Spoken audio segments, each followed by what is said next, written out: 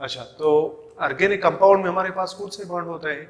Non polar covalent bond, आयनिक उसमें नहीं हो सकता। ठीक है, जो आयनिक के लिए शराइत मैंने आपको बताया था तो उसमें वो पूरा नहीं उतर सकता, तो इसलिए ऑर्गेनिक कंपाउंड में कौन सा बॉन्ड होगा? Non polar covalent bond. और पोलर कोवेलेंट बॉन्ड मतलब जो कोवेलेंट बॉन्ड होता है, non polar covalent bond organic compound में पोलर भी हो सकता है। ठीक है, मैंने आपको अभी बताया कि फॉर एग्जांपल लेट से ये यहाँ पे CH3 है और ये क्या है?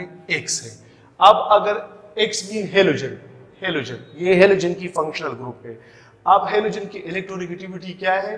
ज्यादा है, तो ये इस इलेक्ट्रॉन को क्या करेगा? खींचेगा। तो यहाँ पे क्या आएगा? प्लस चार्ज आएगा पार्शियल, यहाँ पे नेगेटिव चार्ज आएगा। ठीक है, तो पोलर कोवेलेंट बॉन्ड भी एग्जिस्ट हो सकता है जब इलेक्ट्रोनेगेटिविटी हाई एलिमेंट वाली इलेक्ट्रोनेगेटिविटी इसके साथ अटैच हो। क्लियर? नाउ इसके बाद हमने बताया कि ऑर्गेनिक कंपाउंड की low melting point and boiling point होती है। ऑर्गेनिक कंपाउंड में याद रखना है स्टूडेंट, क्योंकि कार्बन और हाइड्रोजन की इलेक्ट्रोनेगेटिविटी डिफरेंस कम है। मैंने अभी बताया कि कार्बन और हाइड्रोजन की इलेक्ट्रोनेगेटिविटी डिफरेंस क्या है? कम है। अगर हम देखें तो कार्बन की 2.6 है और हाइड्रोजन की 2.1 है। जो हमारे पास जो डिफरेंस आता है वो है 0.5। इसलिए यहाँ पे ऑर्गेनिक कंपाउंड में चार्ज नहीं होता। जब चार्ज नहीं होगा तो अट्रैक्टिव फोर्सेस क्या होंगे? वीक होंगे। तो इसलिए ऑर्गेनिक कंपाउंड क्या होता है? उसकी मेल्टिंग पॉइंट बॉइलिंग पॉइंट क्या होती है? कम होती है। और ऑर्गेनिक कंपाउंड कौन से इन नेचर होता है? वोलेटाइल इन नेचर होता है। डियर स्टूडेंट, अगर हम देखें, अगर हम सराउंडिंग में एक बीकर में हम क्या करें? हम वाटर डाल दें और एक वेसल में हम क्या करें? हम पेट्रोल को डाल दें, पेट्रोल डीजल हो गया, तो क्या होता है? पेट्रोल उसमें क्या होता है? ऑर्गेनिक कंपाउंड होता है और उसमें क्या होता है? नॉन पोलर कोवेलेंट बॉन्ड होता है, तो ये क्या होता है? उड़ जाता है, मतलब ये वोलेटाइल है। और वाटर उसमें क्या होता है? स्ट्रॉन्ग हाइड्रोजन बॉन्ड, तो वो वोलेटाइल नहीं होता। ठीक है, तो इसलिए ऑर्गेनिक कंपाउंड की मेल्टिंग पॉइंट क्या होती है डियर स्टूडेंट? वो लो होती है। Low melting point and boiling point होता है, क्योंकि उसमें मेनली क्या होता है? हमारे पास नॉन पोलर कोवेलेंट बॉन्ड होता है, उस पर चार्ज नहीं होता, तो इसलिए अट्रैक्टिव फोर्सेस क्या होंगे? उसके दरमियान वीक होंगे, तो वो आसानी से उड़ जाते हैं, वोलेटाइल होते हैं हमारे पास। ठीक है, तो इसकी मेल्टिंग पॉइंट बॉइलिंग पॉइंट क्या होगी डियर स्टूडेंट्स? कम होगी। क्लियर हो गया? अच्छा, इसके बाद अभी हम पढ़ेंगे कि ऑर्गेनिक कंपाउंड में हमारे पास क्या होता है डियर स्टूडेंट्स? एक प्रॉपर्टी होती है जिसको हम कहते हैं केटिनेशन। क्या कहते हैं हमें इसे? केटिनेशन। डियर स्टूडेंट, केटिनेशन एक प्रोसेस होता है जिसमें ऑर्गेनिक कंपाउंड में जो कार्बन, एक कार्बन दूसरे कार्बन के साथ खुद कंबाइन होता है। सेल्फ लिंकेज ऑफ कार्बन या among carbon atom is called केटिनेशन। Students याद रखना है कि ये कार्बन क्या करता है? ये कार्बन इस कार्बन के साथ क्या होता है? सेल्फ अटैच होता है। ये कार्बन इसके साथ अटैच होता है। इस सेल्फ लिंकेज को हम क्या कहते हैं डियर स्टूडेंट्स? इस प्रोसेस को हम क्या कहते हैं डियर स्टूडेंट? केटिनेशन कहते हैं। अगर हम देखें डियर स्टूडेंट, तो हमारे पास we have millions of organic compound, हमारे पास मिलियंस ऑफ ऑर्गेनिक कंपाउंड है और हर साल जो है ना लाखों में ऑर्गेनिक कंपाउंड क्या होते हैं? सिंथेसाइज होते हैं। तो हमारे पास जो ऑर्गेनिक कंपाउंड में एक वाइड और मतलब मुख्तलिफ किस्म के जो ऑर्गेनिक कंपाउंड बनते हैं हमारे पास, जो ऑर्गेनिक कंपाउंड में वेराइटीज होती है, तो वो कौन से प्रोसेस के जरिए होता है डियर स्टूडेंट्स? वो होता है केटिनेशन के जरिए। तो केटिनेशन में क्या होता है डियर स्टूडेंट्स? कार्बन और कार्बन क्या होता है? Linkage, self linkage of carbon atom. तो ये स्ट्रेट चेन भी बनाते हैं डियर स्टूडेंट्स, और क्या बनाते हैं? हमारे पास क्लोज चेन भी बनाते हैं, जिस तरह बेंजीन में होता है। तो क्लोज चेन भी बनाता है, साइक्लिक स्ट्रक्चर भी कार्बन बनाता है। ठीक हो गया? तो इस प्रोसेस को हम कहते हैं केटिनेशन। तो हमारे पास जो मिलियंस और ट्रिलियंस ऑर्गेनिक कंपाउंड है वो क्यों है? क्योंकि हमारे पास ऑर्गेनिक कंपाउंड में एक प्रोसेस होता है, उस प्रोसेस को हम डियर स्टूडेंट्स क्या कहते हैं? केटिनेशन। और केटिनेशन में क्या होता है कि इन कार्बन एटम के दरमियान सेल्फ लिंकेज होता है।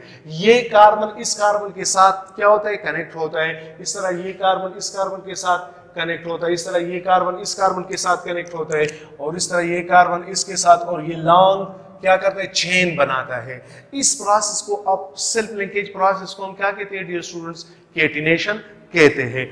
और केटिनेशन प्रोसेस की वजह से हमारे पास क्या है, मिलियंस ट्रिलियंस ऑर्गेनिक कंपाउंड है। ठीक है, तो इसमें एक केटिनेशन भी इंतहाई अहम वो फीचर होता है ऑर्गेनिक कंपाउंड का। क्लियर हो गया। इसके बाद डियर स्टूडेंट्स आता है आइसोमेरिज्म। आइसोमेरिज्म, आइसोमेरिज्म क्या होता है डियर स्टूडेंट्स? आइसोमेरिज्म ये होता है कि two or more than two organic compound having the same molecular formula but different structure formula, having the same molecular formula having the same molecular formula but different structural formula। कि isomerism याद रखना students, isomerism इंतहाई अहम feature है organic compound का कि इसमें जो 2-3 ऑर्गेनिक कंपाउंड होते हैं उसके जो उसका जो मॉलिक्यूलर फार्मूला होता है वो क्या होता है डियर स्टूडेंट, सेम होता है, और उसका स्ट्रक्चर फार्मूला क्या होता है डियर स्टूडेंट्स, वो डिफरेंट होता है। तो उस प्रोसेस को हम क्या कहते हैं dear student, isomerism. Let's say ये हमारे पास C4H10, ये हमारे पास इसको हम कहते हैं ब्यूटेन। ये अब हम पढ़ेंगे, बाद में भी पढ़ेंगे नेक्स्ट चैप्टर में। ठीक है, तो ब्यूटेन, ब्यूटेन ये आपके पास है अल्केन, इसका मॉलिक्यूलर फार्मूला क्या है, C4H10। तो ये किस तरह आप देखें, CH3 CH2 CH2 CH3। अब ये क्या हो गया, कितने कार्बन है, 4, 1 2 3 4। कितने हाइड्रोजन है डियर स्टूडेंट्स, 10। तो यहाँ पे कितने, 3 2 5 6 7 और ये कितने, 10। तो 10 हाइड्रोजन हो गए और 4 क्या हो गए, कार्बन। तो ये आपके पास कौन सा चेन है, स्ट्रेट चेन है। तो इसके लिए हम लिखते हैं N। ये अभी हम पढ़ेंगे जो आयोपिक नोमेनक्लेचर है और जो अभी आने वाला टॉपिक है उसमें हम डिटेल के साथ डिस्कस करेंगे। ठीक है, अभी सिर्फ टॉपिक को समझे। तो इसको हम कहेंगे डियर स्टूडेंट इन ब्यूटेन। याद रखना डियर स्टूडेंट कि इन आप कब लगाते हैं, जब आपके पास स्ट्रेट चेन होता है। जब आपके पास स्ट्रेट चेन होता है तो स्ट्रेट चेन के लिए हमारे पास क्या होता है, इन होता है। तो इसमें इसको हम क्या कहते हैं, इन ब्यूटेन। अब देखो CH3 CH2 और अच्छा यहाँ पे एक ब्रांच लगाते हैं CH3 और यहाँ पे क्या लगाते हैं, CH3। अब देखो यहाँ पे कितने कार्बन है, 1 2 3 4। हाइड्रोजन कितने, 3 2 5 और 3 8। अच्छा, तो यहाँ पे क्या है आपके पास, CH3 CH2, तो 1 2 3 4 हो गया आपके पास, 3 और 2 5 और 3 8। यहाँ पे देख आपसे, अब देख कितने कार्बन है, 1 2 3 4 कार्बन हो गया। यहाँ पे कितने हाइड्रोजन है, 3 और 1 4 और 3 7 और 3 10। अब ये सुन, यहाँ पे एक ब्रांच आ गया। जब एक ब्रांच आएगा तो उसको हम कहेंगे आइसो। क्या कहेंगे, आइसो। इसको हम कहेंगे आइसोब्यूटेन। क्या कहेंगे, आइसोब्यूटेन। अब देखो CH3 CH3 और CH3। अब देखिए डियर स्टूडेंट यहाँ पे कितने ब्रांच आ गए, 2। अब कितने कार्बन है, 1 2 3 4। कितने हाइड्रोजन है, 3 1 4 और 3 7 और 3 10। तो इसमें 2 ब्रांच है। जब 2 ब्रांच आएंगे तो इसको हम कहेंगे न्यू ब्यूटेन। क्या कहेंगे, न्यू ब्यूटेन। अब इसके कितने स्ट्रक्चर हो गए ब्यूटेन के डियर स्टूडेंट्स, 3 स्ट्रक्चर हो गए। अब देखो यहाँ पे ब्यूटेन का मॉलिक्यूलर फार्मूला क्या है, C4H10। क्या है डियर स्टूडेंट्स, C4H10। अब देखो यहाँ पे कार्बन 1 2 3 4 कार्बन है। हाइड्रोजन कितने, 3 और 2 5 और 2 7 और 3 10। तो 10 हाइड्रोजन है और 4 कार्बन है। तो अब ये आपके पास जब स्ट्रेट आएगा तो स्ट्रेट के लिए हम कौन सा सिंबल यूज करते हैं, इन। तो ये आपके पास हो गया इन ब्यूटेन। क्या हो गया डियर स्टूडेंट्स, इन ब्यूटेन। अब देखो यहाँ पे एक ब्रांच है आपके पास। जब एक ब्रांच आएगा तो इसको हम क्या कहेंगे, आइसो कहेंगे। जब 2 ब्रांच आएंगे डियर स्टूडेंट तो 2 ब्रांच के लिए हम क्या नाम यूज करेंगे, न्यू। अब यहाँ पे 4 कार्बन 10 हाइड्रोजन। यहाँ पे देखो 1 2 3 4 कार्बन, हाइड्रोजन 3 और 1 4 और 3 7 और 3 10। हाइड्रोजन क्या है और कार्बन सेम है। यहाँ पे देखो कितनी कार्बन है, 1 2 3 4, हाइड्रोजन कितने, 3 और 3 6 7 और 3 10। तो तीनों में देखे कार्बन और हाइड्रोजन की तादाद क्या है, तो तीनों का मॉलिक्यूलर फार्मूला क्या है डियर स्टूडेंट, सेम है, बट स्ट्रक्चर फार्मूला क्या है डियर स्टूडेंट, वो डिफरेंट है। तो इस फिनोमेना को डियर स्टूडेंट्स हम कहते हैं आइसोमेरिज्म। तो आइसोमेरिज्म इंतहाई अहम फीचर है ऑर्गेनिक कंपाउंड का, और इसमें आपके पास डियर स्टूडेंट्स क्या होता है कि इसमें आपके पास दो या दो से ज्यादा ऑर्गेनिक कंपाउंड जिसका मॉलिक्यूलर फार्मूला क्या होता है। अब देखो इसका ब्यूटेन का मॉलिक्यूलर फार्मूला क्या है, ये ब्यूटेन का मॉलिक्यूलर फार्मूला है। ब्यूटेन का मॉलिक्यूलर फार्मूला क्या है डियर स्टूडेंट, C4H10। तो इन सब का मॉलिक्यूलर फार्मूला क्या है डियर स्टूडेंट, C4H10। सब में 4 कार्बन है और सब में 10 हाइड्रोजन है, लेकिन डिफरेंट क्या है, मॉलिक्यूलर फार्मूला क्या है, सॉरी स्ट्रक्चर फार्मूला क्या है, डिफरेंट है। इसका स्ट्रक्चर फार्मूला, इसका तीनों का स्ट्रक्चर फार्मूला क्या है, स्ट्रक्चर अलग अलग से है हमारे पास। तो मॉलिक्यूलर फार्मूला क्या है, सेम, और स्ट्रक्चर फार्मूला क्या है, डिफरेंट है। तो इस फिनोमेना को हम कहते हैं आइसोमेरिज्म। और ये स्टूडेंट्स अभी जो नेक्स्ट टॉपिक जो हाइड्रोकार्बन वाला चैप्टर है उसमें हम आइसोमेरिज्म डिटेल के साथ डिस्कस करेंगे कि आइसोमेरिज्म क्या होता है, आइसोमेरिज्म में चेन आइसोमेरिज्म क्या होता है, पोजीशन आइसोमेरिज्म क्या होता है, फंक्शनल आइसोमेरिज्म क्या होता है, टाटोमेरिज्म हम डिस्कस करेंगे उसमें डिटेल के साथ, ठीक है। और उसके बाद जो है ना ज्योमेट्री आइसोमेरिज्म पढ़ेंगे, ऑप्टिकल आइसोमर्स पढ़ेंगे, सिस आइसोमर पढ़ेंगे, ट्रांस आइसोमर पढ़ेंगे। तो ये इंतहाई अहम टॉपिक है आइसोमेरिज्म, और उसको इंशाल्लाह हम अलग से 4-5 वीडियो में हम क्या करेंगे, इसको फिनिश करेंगे। तो आइसोमेरिज्म इंतहाई अहम चैप्टर है ऑर्गेनिक केमिस्ट्री में। याद रखना है डियर स्टूडेंट्स कि आपको आयोपिक सही तरीके से आना चाहिए, उसके बाद आपको आइसोमेरिज्म आना चाहिए कि आइसोमेरिज्म जो आपके पास ऑप्टिकल आइसोमर है, सिस आइसोमर है, ट्रांस आइसोमर है, फंक्शनल आइसोमर्स है, चेन आइसोमर्स है, पोजीशनल आइसोमर्स है, टाटोमेरिज्म है हमारे पास, ठीक है। टाटोमेरिज्म इनको हम डिटेल के साथ डिस्कस करेंगे, इनको आप लोगों को सही तरीके से अंडरस्टैंड करना होगा। और उसके बाद फिर हम वो जर्नल ऑर्गेनिक केमिस्ट्री जो उसमें इलेक्ट्रोफिलिक सब्स्टिट्यूशन रिएक्शन है, न्यूक्लियोफिलिक सब्स्टिट्यूशन रिएक्शन है, आपके पास रेजोनेंस है, हाइपर कंजुगेशन है, इंडक्टिव इफेक्ट है, एरोमेटिसिटी के लिए क्या कंडीशन होने चाहिए। तो ये केमिकल रिएक्शन को या मैकेनिज्म आप रिएक्शन किस तरह होता है, तो इसमें आपको जर्नल ऑर्गेनिक केमिस्ट्री सही तरीके से समझ आना चाहिए। तो इनको इंशाल्लाह हम डिटेल के साथ डिस्कस करेंगे, आप लोगों ने टेंशन नहीं लेना है, ठीक है। इसके बाद डियर स्टूडेंट्स अब हम पढ़ेंगे सॉल्युबिलिटी।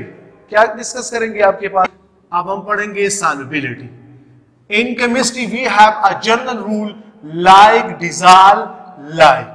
क्या है हमारे पास, लाइक डिसॉल्व लाइक। इसका मतलब है डियर स्टूडेंट्स कि polar solute will be dissolve, इसका मतलब है polar solute will be dissolve in polar solvent while non-polar solute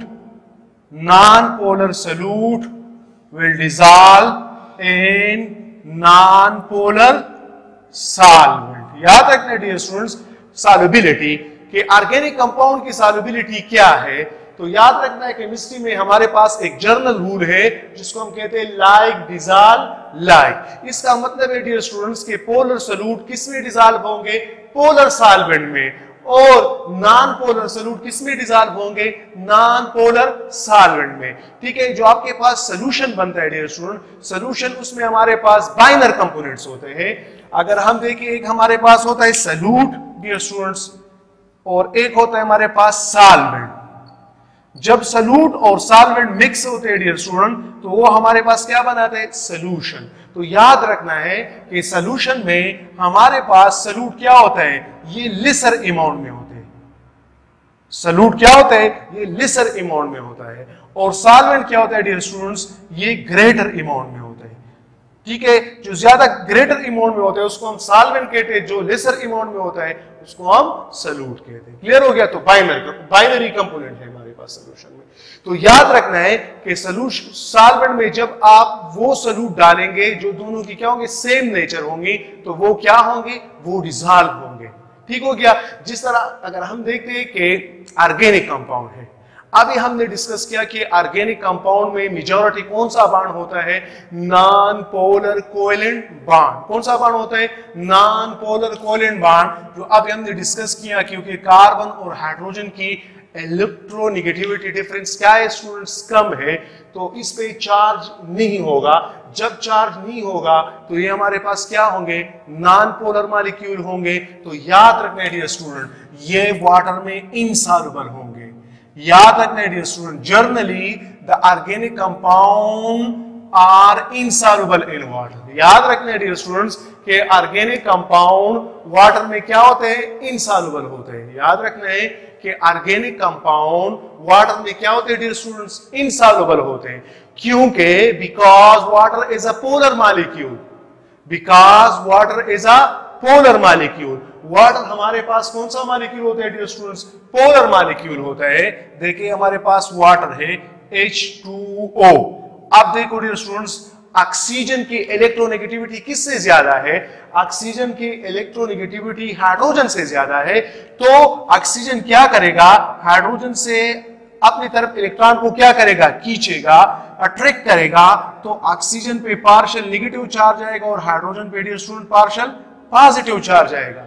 समझ आ रहा है, ठीक है। ऑक्सीजन पे पार्शियल नेगेटिव चार्ज आएगा और हाइड्रोजन पे पार्शियल नेगेटिव, हाइड्रोजन पे पार्शियल पॉजिटिव आएगा और ऑक्सीजन पे पार्शियल नेगेटिव आएगा। क्योंकि ऑक्सीजन की इलेक्ट्रोनेगेटिविटी क्या है, ज्यादा है। किससे ज्यादा है, हाइड्रोजन से ज्यादा है। Therefore we can say that water is a which molecule, water is a polar molecule। तो जब वाटर पोलर मॉलिक्यूल होगा तो हमने अभी कहा कि जो ऑर्गेनिक कंपाउंड है डियर स्टूडेंट्स, उस पे चार्ज नहीं होता। चार्ज क्यों नहीं होता, क्योंकि कार्बन और हाइड्रोजन की इलेक्ट्रोनेगेटिविटी डिफरेंस इतनी ज्यादा नहीं है। तो इसमें नॉन आयनिक कैरेक्टर होगा। ऑर्गेनिक कंपाउंड में क्या होगा dear student, non ionic character होगा।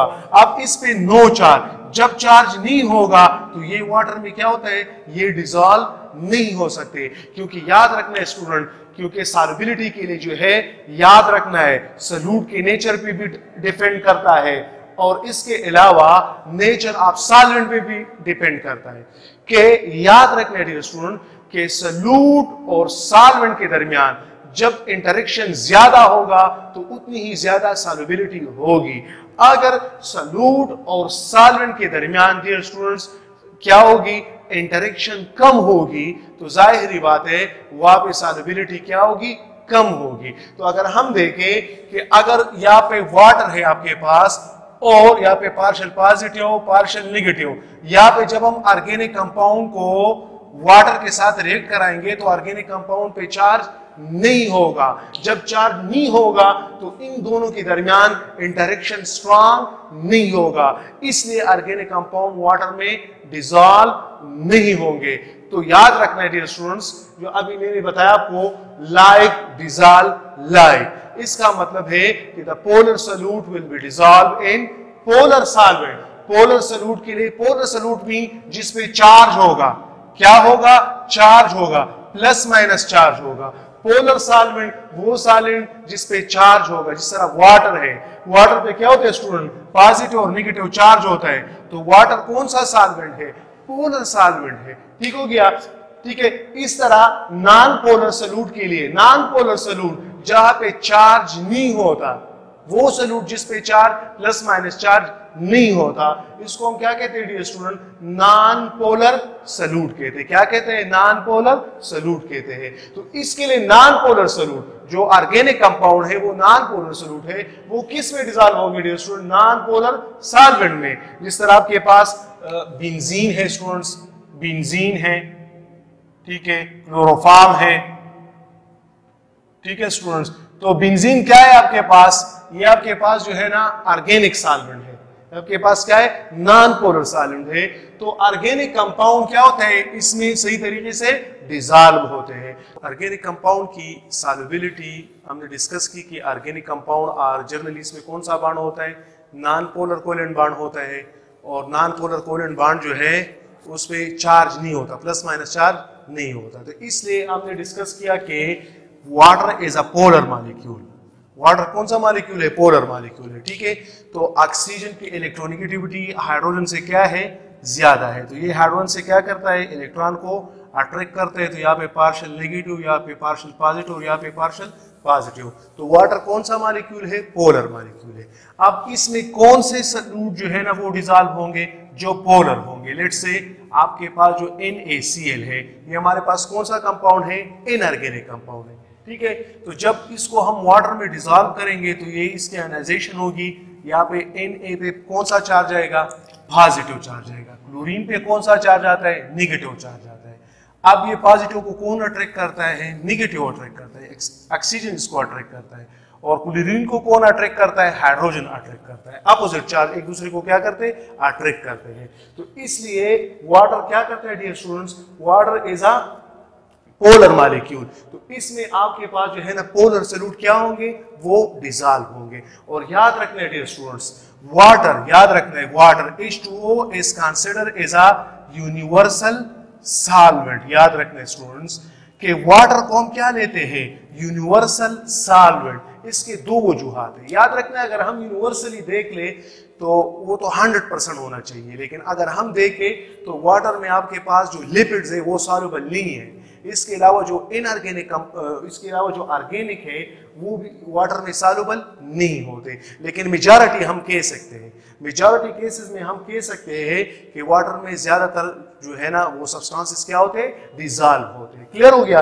ठीक है। क्योंकि वाटर की दो खुसूसियात है। There are two important properties या features in water which make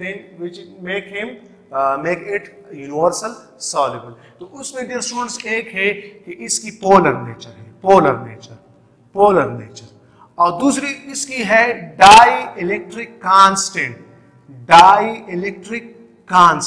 तो अभी डियर स्टूडेंट हमने डिस्कस किया कि पोलर नेचर का मुराद क्या है। पोलर नेचर से मुराद क्या है कि polar means positive negative charge होता है, क्योंकि water is a polar molecule. Oxygen की इलेक्ट्रोनेगेटिविटी किससे ज्यादा है? हाइड्रोजन से। तो ये हाइड्रोजन से अपनी तरफ इलेक्ट्रॉन क्या करते हैं? अट्रैक्ट करते हैं। अब याद रखना स्टूडेंट, पार्शियल का मतलब ये है कि ऑक्सीजन हाइड्रोजन से कंप्लीटली इलेक्ट्रॉन को अट्रैक्ट नहीं करता जिस तरह आयनिक बॉन्ड में होता है। याद रखना है, क्योंकि आयनिक में अगर आप देख ले तो सोडियम से कंप्लीटली इलेक्ट्रॉन ट्रांसफर होते हैं, मतलब एक एटम से दूसरे एटम तक इलेक्ट्रॉन कंप्लीटली ट्रांसफर होते हैं, क्योंकि एक साइड पे क्लोरीन है, एक साइड पे सोडियम है। तो आयनाइजेशन एनर्जी भी क्या है? कम है। तो इससे हम इलेक्ट्रॉन को क्या करेंगे? रिमूव करेंगे और कंप्लीटली किसको ट्रांसफर करेंगे? क्लोरीन को। तो इस पे कंप्लीटली नेगेटिव चार्ज आएगा और इस पे कंप्लीटली पॉजिटिव चार्ज आएगा। But in case of this, oxygen की और इसकी इलेक्ट्रोनेगेटिविटी इतनी ज्यादा नहीं है कि हाइड्रोजन से कंप्लीटली अपनी तरफ इलेक्ट्रॉन को क्या करे?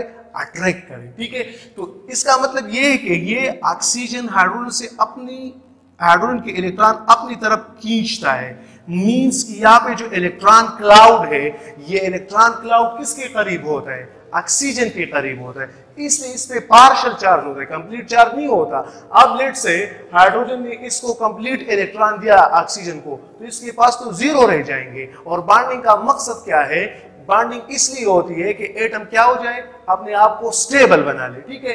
अब इसके बाद याद रखना है कि इसने इसको कंप्लीटली इलेक्ट्रॉन दिया तो इसके पास तो जीरो रह जाएंगे।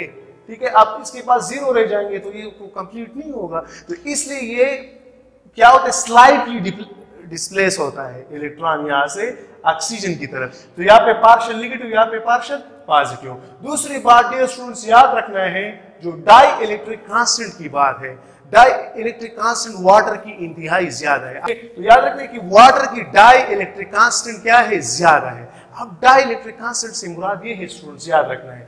अब ये स्टूडेंट्स, जब आप सोडियम क्लोराइड को वाटर में डालते हैं तो सोडियम क्या होता है? इसमें पॉजिटिव चार्ज आता है, क्लोरीन पे कौन सा चार्ज आता है? नेगेटिव आता है। यहाँ पे डियर स्टूडेंट्स क्या होता है? वाटर होता है, यहाँ पे पार्शियल पॉजिटिव, यहाँ पे पार्शियल नेगेटिव, यहाँ पे पार्शियल पॉजिटिव। अब क्या करता है डियर स्टूडेंट्स? याद रखना है, अब ये सोडियम और क्लोरीन आपस में दोबारा मिल सकते हैं।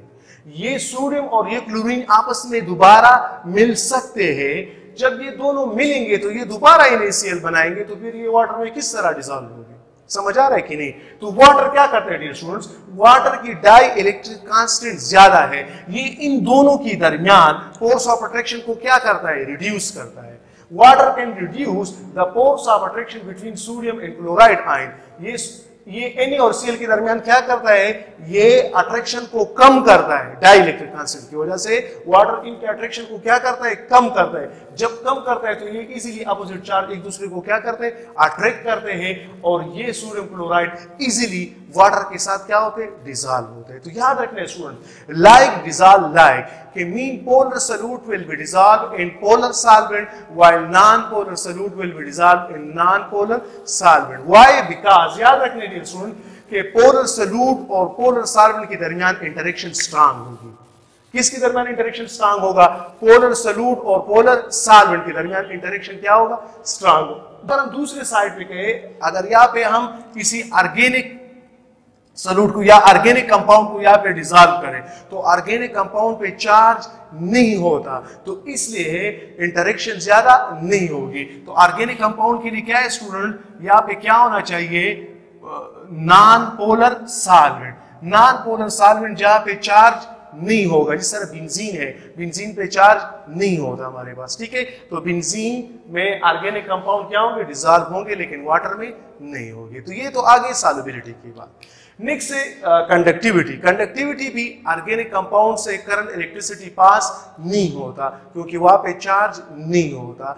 इनऑर्गेनिक कंपाउंड से करंट इलेक्ट्रिसिटी पास हो सकती है, लेकिन याद रखना डियर स्टूडेंट, जब इनऑर्गेनिक कंपाउंड मोल्टन स्टेट में होता है। अब अगर आप देखें NaCl, तो NaCl तो सॉलिड फॉर्म में है। जब सॉलिड फॉर्म में होगा तो ये इसमें तो आयंस नहीं है, तो करंट पास नहीं होगा। जब इसको हम किस में डालते हैं, वाटर में, तो ये क्या होते हैं, आयोनाइज होते हैं, फिर इससे करंट इलेक्ट्रिसिटी पास हो सकती है, ठीक है स्टूडेंट। अच्छा, नेक्स्ट है students rates of organic reaction. तो याद रखना है कि जो rate of reaction organic compound की जो रेट ऑफ रिएक्शन है स्टूडेंट्स, याद रखना है रेट ऑफ रिएक्शन, जो ऑर्गेनिक कंपाउंड की जो रेट ऑफ रिएक्शन है वो जनरली क्या होती है स्टूडेंट, स्लो होती है। वो इनऑर्गेनिक कंपाउंड की बनिस्बत क्या होती है, स्लो होती है। जब हम अभी हमने पहले कहा कि इनऑर्गेनिक कंपाउंड पे क्या होता है डियर स्टूडेंट्स, इनऑर्गेनिक कंपाउंड में चार्ज होता है। इनऑर्गेनिक कंपाउंड में क्या होता है, प्लस माइनस चार्ज होता है। तो उस प्लस माइनस चार्ज की वजह से उनकी रिएक्शन रेट क्या होती है, ज्यादा होती है। याद रखना है कि जो इनऑर्गेनिक कंपाउंड है उसमें हमारे पास आयनिक बॉन्ड होता है और वहां पे क्या होता है, प्लस माइनस चार्ज होता है। अब अभी हमने कहा कि ऑर्गेनिक कंपाउंड में भी हमारे पास क्या होते हैं, कोवेलेंट बॉन्ड होते हैं डियर स्टूडेंट्स। क्या होता है, कोवेलेंट बॉन्ड होता है। जब कोवेलेंट बॉन्ड होता है तो कोवेलेंट बॉन्ड में हमने कहा कि जो कार्बन और हाइड्रोजन की इलेक्ट्रोनेगेटिविटी डिफरेंस है वो कम है। मैंने अभी 3-4 दफा कहा, इसकी 2.6 है तकरीबन, इसकी तकरीबन 2.1 है लगभग इस तरह। तो डिफरेंस क्या है, तकरीबन 0.5 0.6 तकरीबन लगभग 0.5 डिफरेंस है। तो इनके डिफरेंस इंतहाई कम है स्टूडेंट्स। तो इनकी जो इलेक्ट्रॉन की शेयरिंग होगी वो इक्वली शेयरिंग होगी, अनइक्वल शेयरिंग नहीं होगी जिस तरह पोलर कोवेलेंट बॉन्ड में होता है। स्टूडेंट्स देखिए यहाँ पे कंसेप्ट क्लियर करें। जो यहाँ पे ये लेट सपोज HCl है, अब HCl में हमारे पास क्या होता है, नॉन पोलर कोवेलेंट बॉन्ड नहीं होता। कौन सा बॉन्ड होता है, पोलर कोवेलेंट बॉन्ड। उसकी वजह ये है डियर स्टूडेंट्स कि क्लोरीन की इलेक्ट्रोनेगेटिविटी अब हाइड्रोजन से ज्यादा है, ठीक है। तो ये अपनी तरफ इलेक्ट्रॉन को, क्लाउड को अपनी तरफ करेगा, तो ये यहाँ पे पार्शियल नेगेटिव आएगा, यहाँ पे पार्शियल पॉजिटिव आएगा स्टूडेंट्स। यहाँ पे पार्शियल पॉजिटिव आएगा, यहाँ पे पार्शियल नेगेटिव आएगा। तो अब इसको हम पोलर कोवेलेंट बॉन्ड कहते हैं स्टूडेंट। इस पे अब नॉन पोलर नहीं होगा, क्लियर हो गया। लेकिन अब यहाँ पे देखिए कार्बन और हाइड्रोजन में यहाँ पे इलेक्ट्रोनेगेटिविटी डिफरेंस क्या है स्टूडेंट्स, कम है। तो यहाँ पे चार्ज नहीं होता। तो ऑर्गेनिक कंपाउंड में चार्ज नहीं होता। जब चार्ज नहीं होता तो उसकी रिएक्शन रेट क्या होगी, स्लो होगी बनिस्बत इनऑर्गेनिक कंपाउंड के, क्योंकि इनऑर्गेनिक कंपाउंड में डियर स्टूडेंट्स क्या होता है, यहाँ पे चार्ज होता है। जब चार्ज होता है तो चार्ज की बनिस्बत उसकी रेट ऑफ रिएक्शन ऑर्गेनिक से क्या होता है, फास्ट होता है। दूसरी बात ये स्टूडेंट्स कि जो कार्बन और हाइड्रोजन की तरह, तो ऑर्गेनिक कंपाउंड की जो सॉल्युबिलिटी थी वो अभी हमने कहा कि ये इसमें नॉन पोलर कोवेलेंट बॉन्ड होता है और ये वाटर में क्या आता है, इनसॉल्युबल होता है। फिर हमने कहा कि वाटर यूनिवर्सल सॉल्वेंट क्यों है, इसकी 3 प्रॉपर्टीज है, 3 क्वालिटीज है। एक हमने कहा पोलर नेचर, दूसरा हमारे पास डाइइलेक्ट्रिक कांस्टेंट, वाटर की डाइइलेक्ट्रिक कांस्टेंट क्या है, ज्यादा है। तो याद रखना है वाटर की जो डियर स्टूडेंट डाइइलेक्ट्रिक कांस्टेंट है वो 80 है, वो 80 है। इससे वाटर की जो डाई इलेक्ट्रिक कांस्टेंट है डियर स्टूडेंट्स वो क्या है, वो 80 है। तो वाटर की डाई इलेक्ट्रिक कांस्टेंट ज्यादा होती है, इसलिए डाई इलेक्ट्रिक कांस्टेंट क्या करता है, इन दोनों के दरमियान जो अट्रैक्शन है उनको क्या करता है, वीक करता है। तो इसलिए ये दोनों दोबारा मिल नहीं जाते। क्लियर हो गया, ठीक है।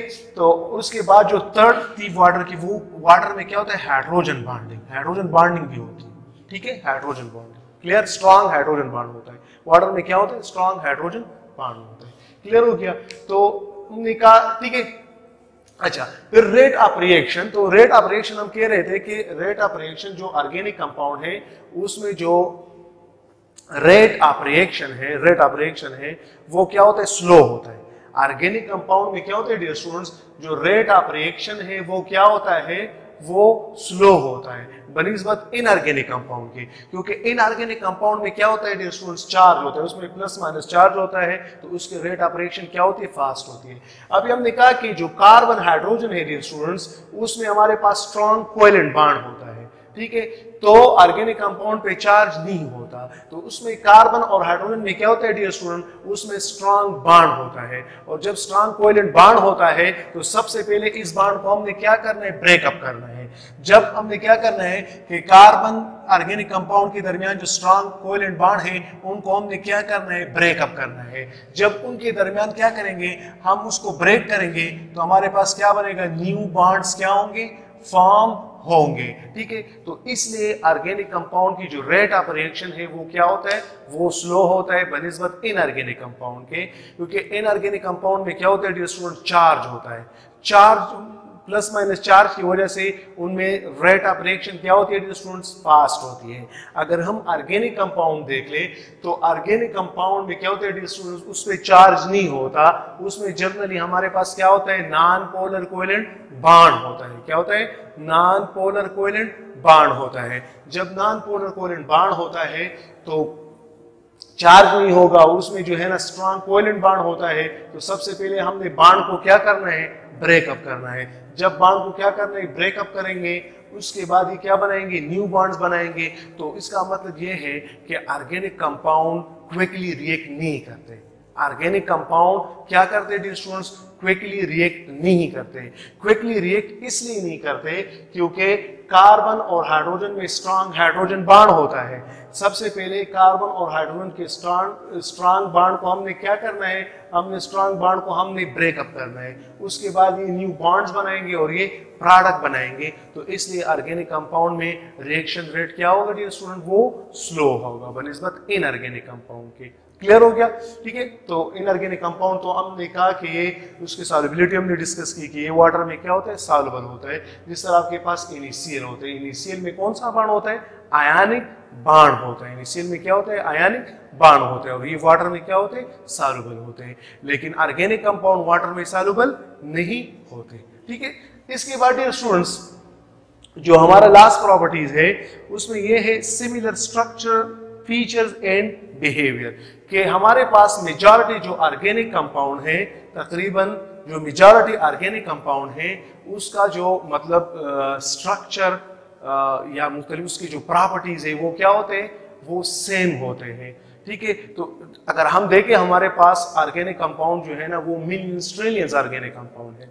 तो उसमें जो मिलियंस ट्रिलियंस ऑर्गेनिक कंपाउंड है वो अभी हमने कहा कि वो किस वजह से होता है, वो हमारे पास एक प्रोसेस होता है, वो उसको हम क्या कहते हैं, केटिनेशन कहते हैं। अभी हमने डिस्कस किया कि हमारे पास जो उसमें होता है कार्बन में एक प्रोसेस होता है, इसको हम कहते हैं केटिनेशन।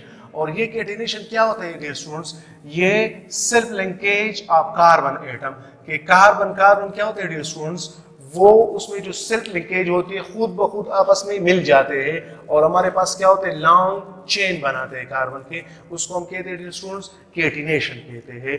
और कार्बन में केटिनेशन क्यों होता है डियर स्टूडेंट्स, एक इसकी वजह ये है कि इसकी टेट्रावेलेंट है। ये कितने बॉन्ड बनाता है, ये 4 बॉन्ड बनाता है dear student, it will form 4 bonds, ये 4 बॉन्ड्स बनाता है। कार्बन टेट्रावेलेंट है, क्यों है, क्योंकि डियर स्टूडेंट्स याद रखना है कार्बन के वैलेंस शेल में कितने इलेक्ट्रॉन हैं, कार्बन के वैलेंस शेल में हमारे पास जो स्टूडेंट्स है 4 इलेक्ट्रॉन, कितने इलेक्ट्रॉन है, 4 इलेक्ट्रॉन है। और ये कितने एटम के साथ इलेक्ट्रॉन शेयर करते हैं? 4 एटम के साथ। डियर स्टूडेंट्स देख ले, तो ये आपके पास क्या है, एक इलेक्ट्रॉन इसके साथ शेयर करेगा, एक इसके साथ, एक इसके साथ और एक इसके साथ। तो कार्बन के वैलेंस शेल में कितने इलेक्ट्रॉन है डियर स्टूडेंट्स? 4 इलेक्ट्रॉन है, 4 इलेक्ट्रॉन है। और ये क्या करता है, 4 एटम के साथ इलेक्ट्रॉन को शेयर करता है, तो ये टेट्रावेलेंट है, ये 4 बॉन्ड बनाता है, तो इसलिए इसमें कैटेनेशन होती है।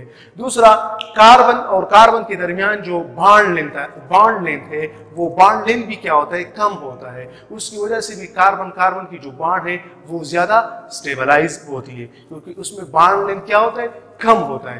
तो जो कैटेनेशन प्रोसेस है डियर स्टूडेंट्स, जो ऑर्गेनिक कंपाउंड में कैटेनेशन प्रोसेस होता है, उसमें सिर्फ लिंकेज ऑफ कार्बन एटम आपस में मिल जाते हैं और मिलियंस ट्रिलियंस ऑर्गेनिक कंपाउंड होते हैं। तो अब इनको स्टडी करने के लिए कि बहुत से जो ज्यादातर ऑर्गेनिक कंपाउंड है उसके तकरीबन जो प्रॉपर्टीज है या स्ट्रक्चर है वो तकरीबन क्या होते हैं, या जो उसके लिए जो रिएक्टेंट यूज करते हैं, जब वो रिएक्टेंट पे रिएक्शन करते हैं तो वो ज्यादातर क्या होते हैं, सेम होते हैं। उसके लिए हम फिर क्या करते हैं, होमोलॉगस सीरीज बनाते हैं।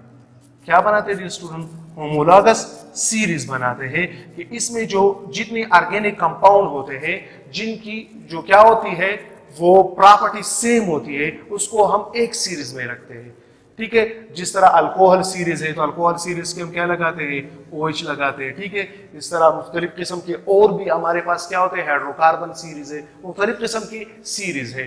तो कुछ मतलब जो मेजॉरिटी ऑर्गेनिक कंपाउंड है वो आपस में तकरीबन प्रॉपर्टीज उनकी क्या होती है, सिमिलर होती है, इसलिए जो हम उसको हम सीरीज में रखते हैं, होमोलॉगस सीरीज। ठीक है, तो हमारे लिए जो मेजॉरिटी ऑर्गेनिक कंपाउंड है तो हम कम ऑर्गेनिक कंपाउंड को हम स्टडी करते हैं, क्योंकि जो मेजॉरिटी ऑर्गेनिक कंपाउंड है उनके प्रॉपर्टीज तकरीबन उसके क्या होते हैं, सेम होते हैं। तो इसलिए उसको हम एक सीरीज में क्या करते हैं, उसको पुट ऑफ करते हैं, तो हम उसको आसानी के साथ क्या करते हैं, स्टडी करते हैं। क्योंकि जो कैटेनेशन प्रोसेस है स्टूडेंट, तो कैटेनेशन में क्या होता है कि हमारे पास जो है ना वास्ट ऑर्गेनिक कंपाउंड बनते हैं, क्योंकि कार्बन एक क्या है आपके पास, टेट्रावेलेंट है, मैक्सिमम बॉन्ड बनाता है, 4 बॉन्ड बनाता है, और दूसरा जो कार्बन है उसका बॉन्ड लेंथ कम होता है, तो वो ज्यादा से ज्यादा स्टेबलाइज होता है। तो इसलिए कार्बन में क्या होता है डियर स्टूडेंट्स, उसमें कैटेनेशन आपके पास होता है। ठीक है, क्या होता है, कैटेनेशन होता है। ठीक है, बाकी एलिमेंट में सल्फर में भी